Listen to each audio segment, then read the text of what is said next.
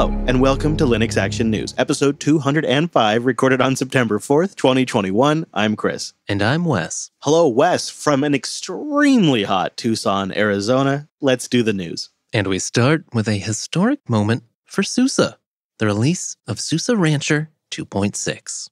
2.6 is hot on the heels of SUSE's Q2 numbers, the company's first earnings as a public company since their Rancher Labs acquisition.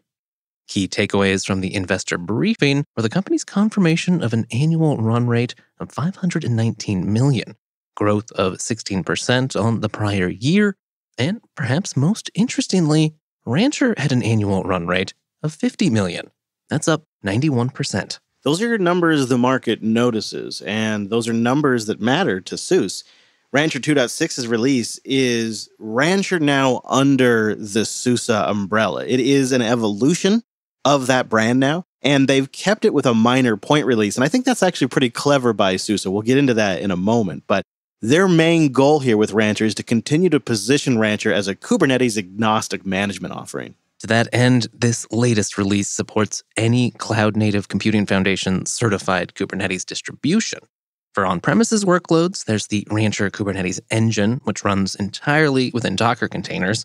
And of course, SUSE Rancher supports all the public cloud distributions, doubling down on their efforts to remain cloud agnostic and vendor neutral, a key selling point of Rancher. So what's new in 2.6? Well, actually quite a bit, and it leads one to suspect when you look at all these changes, they avoided bumping the version to 3.0 simply just to set expectations with customers that, hey, this product you love, this Rancher, it's not going to be radically different under SUSE. But when you look at it, it has a whole new improved user experience and a new UI at the top level. They've re-architected some key workflows. That right there alone, some companies would bump the version number over. And under the hood, they've improved security, and they've also strengthened compliance capabilities. But it seems like a lot of engineering work went into rebuilding the containers that Rancher deploys. Of course, when you set up a Rancher deployment, it's going to spin up a lot of the services that you need inside containers automatically. Previously, those containers were based on Alpine and Debian predominantly. But now, they've reworked it so they're all based on SUSE Enterprise Linux. And in addition to that, SUSE Rancher 2.6 also has added the SUSE Linux Enterprise base container images. So think universal base images, a containerized subset of RHEL, but for SUSE Linux Enterprise. And of course, because you got to have acronyms for all this enterprise stuff, they're calling it the SLE BCI. I'm not sure that name is really going to stick in my mind, but really my question is, what took them so long? At this point, and Chris, I think you'd agree, with so many management platforms out there now, the real issue facing IT teams isn't really can they find something that works to manage Kubernetes, but really it's determining the best way to manage a multi-cloud, maybe with some on-premises components, and a whole bunch of solutions that you've already deployed in production. You need something that's going to work with all of that. And really, SUSE Rancher is known for solving that problem. With 2.6, they're investing even more into that strategy. Well, sticking in the container space for one more story. It seems that Docker Inc. has managed to piss off more of their commercial users this week. The company has announced that their free plan is now a, quote, personal plan and requires that businesses with 250 or more employees, or if that business earns more than $10 million in annual revenue, it must pay a subscription if they require the use of Docker Desktop. And they very well might if they're using Docker on a Mac or a Windows machine. Now, there are no changes to the command line Docker engine, but that only runs on Linux. In addition to that new personal plan, there's also a $5 per month Pro plan and a $7 per month Teams subscription. Both of those are left unchanged. There's also a new $21 per month business subscription that adds centralized management, single sign-on, and, quote, enhanced security. That's $21 per user, and I could see that adding up really quick. I mean, at that price, you might as well start swapping people over to desktop Linux and save money. Sadly, this is truly the forever story of Docker Inc., and I do mean sadly. How the hell are they going to make money? It seems to be the perpetual question, and watching the way they've just jerked around Mac and Windows users over this last year alone, it's starting to look pretty desperate over there at Docker. And speaking of growing a company based on an open source product, MongoDB just had a rather impressive quarter. In a recent interview, their CEO also shared some new details about their customer base. So we have all types of customers. We now have 29,000 customers.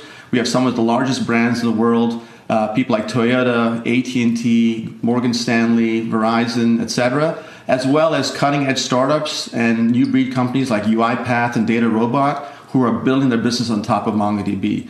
And that's what you're seeing in our results. It was the best quarter we've had to date. And it appears the U.S. government may be another potential source of growth for MongoDB. Their database as a service product that we've talked about before called Atlas just received a new level of compliance approval for use in the U.S. federal government.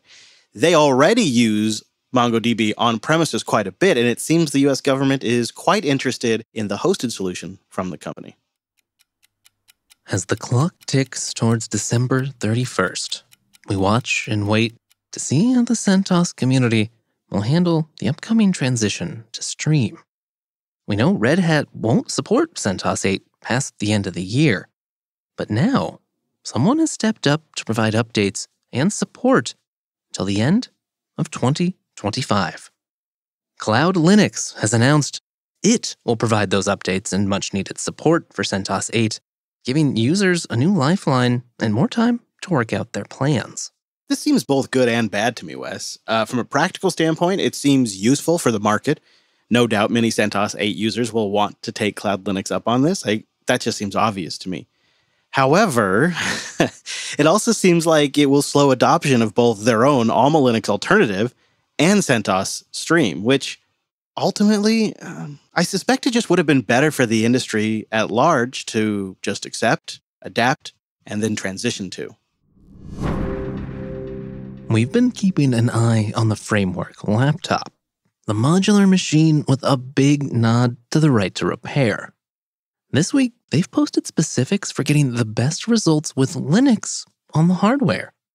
They note it mostly comes down to driver support in the kernel, with the relative newness of their Wi-Fi card being a particular challenge. They also point out that the Goodix-based fingerprint reader will require a newer kernel and at least version 1.92 of libfprint, which is the library for the fingerprint reader. Makes sense?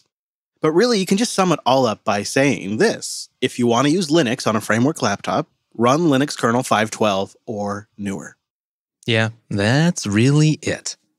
They note just about everything else works great with Linux out of the box, including those neat USB-C swappable hardware modules. Check the link in the show notes for more information on the Framework Linux community. Linode.com/LAN. Go there to get $100 in 60-day credit on your new account, and you go there to support the show, of course. Linode started in 2003 as one of the very first companies in cloud computing. I mention that because I think one of the most common questions I get, Wes and I got it this morning before we started recording the show, hey guys, why should I choose Linode over XYZ provider? Because there are a lot of ways to host with Linode. And Wes responded with, well, I like the fact that Linode is independently owned. You know, it's not some like crazy VC funded thing. Like they make money and they survive on the merits of their product. And I was like, that's a good one. I like Linode because they're fast. And then that other stuff I learned about later, and I really appreciated that. But what really made Linode stick with me is their speed and their performance. They are their own ISP. They've got 11 data centers around the world. They have a brilliant interface to let you manage all of this. And then the systems themselves, what really matter, are screamers. They're really fast. Linode has really just been focused on making cloud computing accessible, affordable, and high performance since 2003. That's 18 years of dialing this thing in. So when you ask me, what's different about Linode? Well, it's everything that would come from focus like that and from being independently owned and having a true love for the underlying technology. That's what's different about Linode. That's why I stick with them. That's why I'm comfortable running my business platform on Linode. And honestly, it's really the best-in-class experience, from the best customer support in the business to the interface to the UI to everything down at a technical level. And then I really appreciate all of the little extras that they have, like their S3-compatible object storage, cloud firewalls, VLAN support, their powerful DNS manager, and ultimately their support for the community, for projects in open source, and of course, for things like this here, humble podcast. There's so much you could learn. There's so much you could try. So that's why they're giving you $100 in 60-day credit. But you got to go to linode.com/LAN. That does a few things. It lets them know you heard about it here. It says, hey, It is worth your time and money investing in Linux Action News. It also gives you that $100 credit, and it lets you try things out. Like maybe go install iPerf on Linode and install it on another machine on your end and do some performance testing there. Go try out a distribution you've never played around with and take advantage of the fact that you've got snapshots. Yeah. I mean, I'll spin up something on Linode just to avoid having to spin something up in a VM on my laptop to make it warm, because really it's so quick, it's so simple. I can deploy the entire base stack in like one click, or I can do a whole DIY setup if that's how I prefer. You just got to get started. So go get that $100 credit today. Sign up at linode.com/LAN. Linux.ting.com. Have you heard the word? No, it's not the bird. It's Ting. Let's go see how much you could save right now and take $25 off of that. Linux.ting.com. The trick is they're an MVNO, or a mobile virtual network operator. That means Ting customers get access to all the big carrier networks, the ones you've heard of, the nationwide coast-to-coast coverage that you look at on the coverage maps. You get access to that, but you just pay less. That's why I've been a Ting customer since 2013. They've stayed flexible with me when I'm on the road. They've got great plans, and I love their new plans. They make it great for an individual, a family, or a small business. I like to mention the Set 12 because I think that really hits the sweet spot. Go check that one out. They got a whole bunch. Get started at linux.ting.com. But Set 12 gives you 12 gigs of data and unlimited talk and text for $35 a month. How nice is that? You just don't even have to worry about it. I mean, you sync your music and your podcast while you're on Wi-Fi, and you're pretty much good to go. But if you use 2 gigs or you use 20 gigs, there's a Ting plan for you. And every plan gets access to Ting's award-winning customer service with nationwide LTE and 5G coverage. It's simple to switch to Ting. Pretty much any phone will work. So just head to linux.ting.com, check your current phone, create an account, and pick the plan that's right for you. Once everything checks out, Ting will just send you a SIM card in the mail. You pop that in your phone and you get activated in minutes. And they've got a nice, clean process for all of it.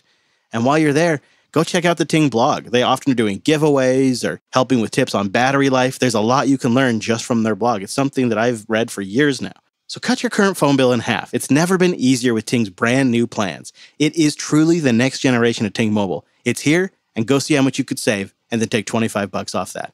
Linux.ting.com. Just a couple of quick stories to round us out today. We've got to get Chris out of here before he melts. It's actually over 100 degrees Fahrenheit in his recording spot right now. So, first, it seems the RISC-V platform might be getting a boost from a rather unlikely source. Apple is exploring using the open source alternative to ARM CPUs in future devices, at least according to a recent job posting. Yeah, the job posting is rather revealing, and I would expect to see Apple use this for IoT-type devices, dongles and their HomePod-type gadgets. In fact, a few of Apple's cables, like the Lightning to headphone cable, actually have tiny, tiny ARM computers in them doing digital to analog conversions already. Yeah, that makes sense, and maybe this way there'll be a few fewer ARM license fees to pay.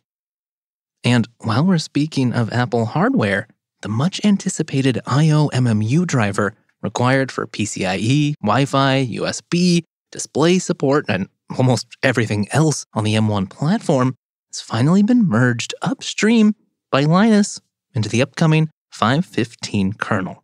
This is a huge milestone, Wes. This is huge. It's now being merged by Linus, and this is a lot of what it takes to get Linux running on an M1. And let's not forget how great it is, too, that this is landing upstream. It's not like some crazy fork of Linux. Obviously, GPU support is still a big, maybe the biggest hurdle, but we're already seeing progress steadily be made in that direction, too. But speaking of things landing in Linux 5.15, one of the earliest pull requests sent in for 5.15 was KSMBD, an in-kernel SMB3 file server developed by Samsung. Now, KSMBD isn't designed to replace our beloved Samba. Instead, it's focusing on delivering really fast SMB3 file server performance and also supporting some interesting features that can be far more easily implemented in kernel space. Things like RDMA support for SMB Direct, which can help offload some of the SMB workload to supported network cards. Not just that, Wes, but also they said this is just going to work better for some Linux workloads on smaller devices that need to host files. What I was mostly curious about is, will they integrate with the existing Samba user tools? And it appears they will, at least they say where appropriate. And the Samsung developers have worked with the Samba team to make sure that some of the configuration files work right, things like extended attributes are supported and compatible. And really, I never thought this was actually going to get merged. I never thought Linus would merge a file server into the kernel. But when we read through this, in some workloads, I start thinking to myself, yeah, actually, I could see myself using this. So maybe I'm actually glad to see it land. I didn't expect it either. But if you do use it, make sure you've got a firewall. That's a great point, Wes. Like, how many Android devices is this going to get installed on from Samsung that are just connected to an LTE network all the time or a 5G network? I'll tell you what, though, when 5.15 ships, I think we're going to be pretty tempted to try it out. So check out linuxactionnews.com/subscribe for all the ways to get new episodes. And linuxactionnews.com/contact for ways to keep in touch. And if you want to hear more on the Framework laptop, Cassidy joined us and gave us his take. He's had it for a while. So check out linuxunplugged.com/419. As for us, we'll be back next Monday with our weekly take on the latest Linux and open source news. Thanks for joining us. And that's all the news for this week.